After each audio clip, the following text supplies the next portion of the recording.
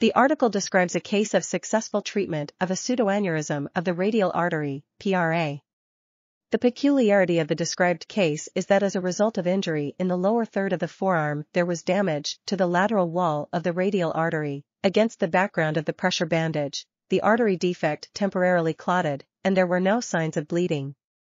In this regard, in the initial surgical treatment of the wound, the surgeon did not pay attention to the condition of the artery wall and put stitches on the skin.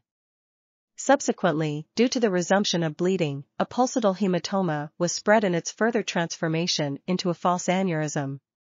PRA can lead to the development of dangerous complications: rupture, bleeding, infection, compression of nerve trunks of the forearm. To prevent these complications, it is necessary in all cases to eliminate the PRA. Currently, proposed mini-invasive interventions, endovascular aneurysm embolization, stent grafting of vascular defect, compression method, as well as punct. This article was authored by M.KH MALIKOV, O. NEMATZODA, I.K. GIYOSIEV, and others. We are RTCLTV, links in the description below.